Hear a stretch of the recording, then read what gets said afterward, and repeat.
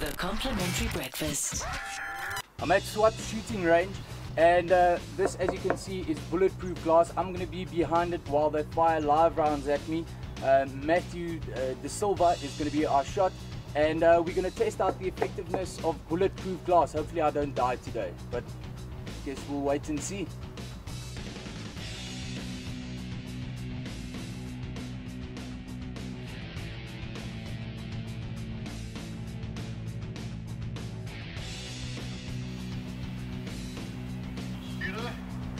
Are you ready?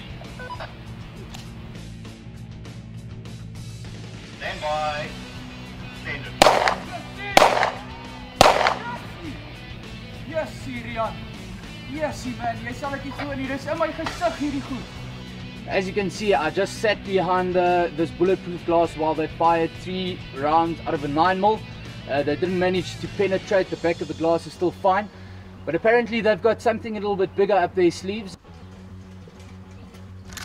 The round's in the chamber. Shoot, are you ready? Stand by. Send it. Yes! Yes, Rian, that one came quickly. Bloodslaughter.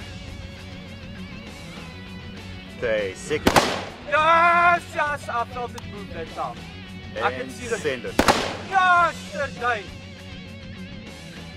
Okay, what happens when a bullet hits? It hits the first layer. Now it's coming in at 3,000 feet a second. Hits the first layer of glass and shatters the glass. By shattering, that glass is dispersing the energy laterally. So it's taking it from going forward and turning it sideways. It's going to then get through the polycarbonate and the plastic layer, maybe into the second layer of glass, and the second layer is going to do the same thing. And eventually it just runs out of steam because every layer it goes through is just dispersing that energy. So you can see it cracks, but it's meant to crack, and by cracking it's actually slowing that round down and dispersing all the energy.